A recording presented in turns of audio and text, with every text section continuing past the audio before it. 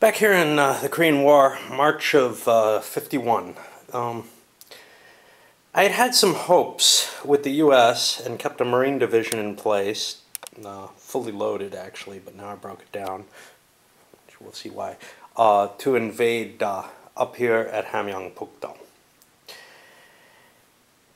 Assuming they could hold the line.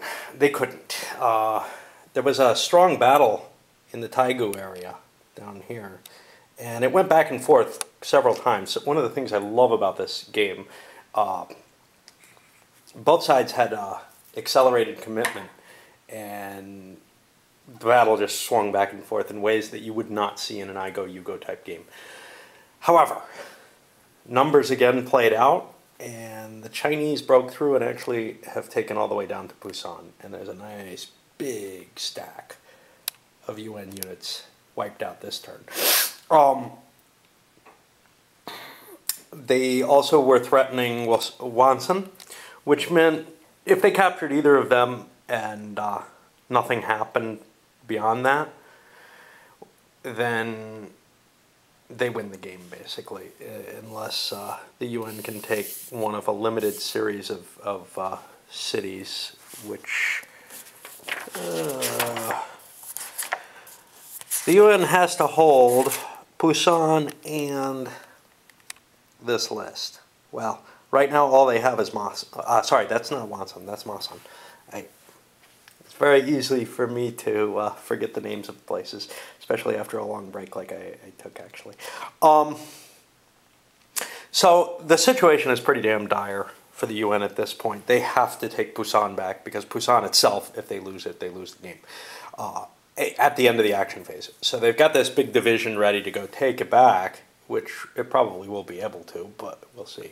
But they might end up losing Wasan because of this. Anyway, we'll see. Or, sorry, Masan. So immediately afterwards, the landing, the UN did manage to take Pusan back, and there isn't much Chinese strength to reach it. So Pusan's probably safe. The question now is, of course, Masan. And chances are they're not going to be able to take that, but it's going to be an ugly little perimeter. So here's the situation, still March 51, halfway through the turn.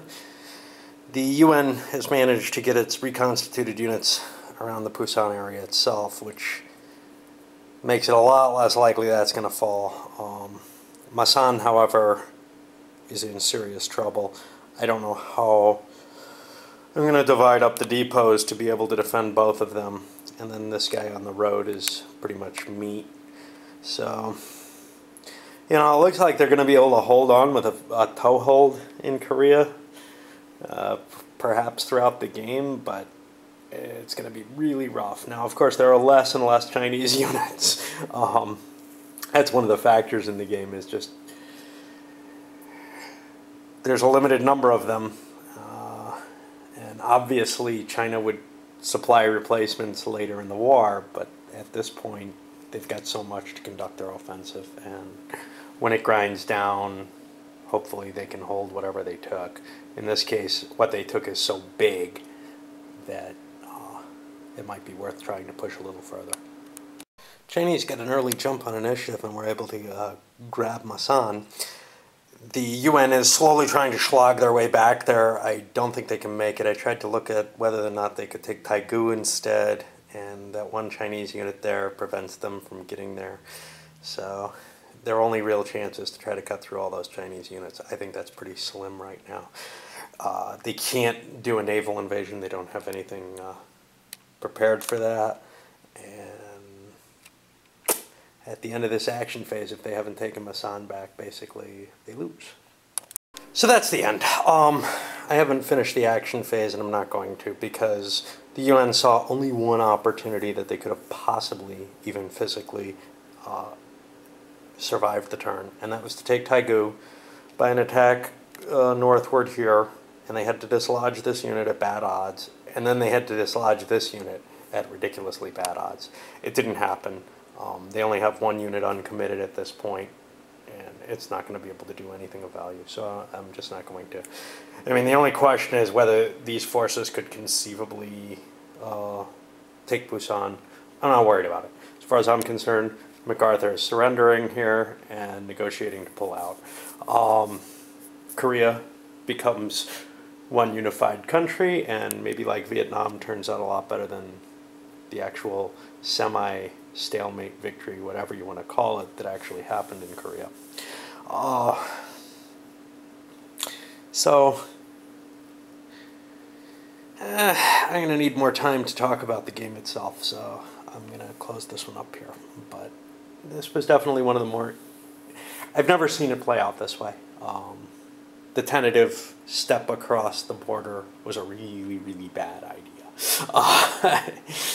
Of course, the UN could not win without going across, but they had to go across with more force than they did, and deeper than they did at first. That much I've learned. And that's what I always thought when I played it was, oh, can I push this? I think what happened was I got lucky on die rolls, and or else I committed much less than I think I did, which is possible. And the UN was able to say, I'm not going to step across because that's bad. I didn't think as much this time as I usually do, probably because I'm babbling too much on camera. But it's definitely a horrible idea to let the Chinese intervene, even after the Formosa invasion, if you don't have the troops and if you don't have the wherewithal to push deep into North Korea.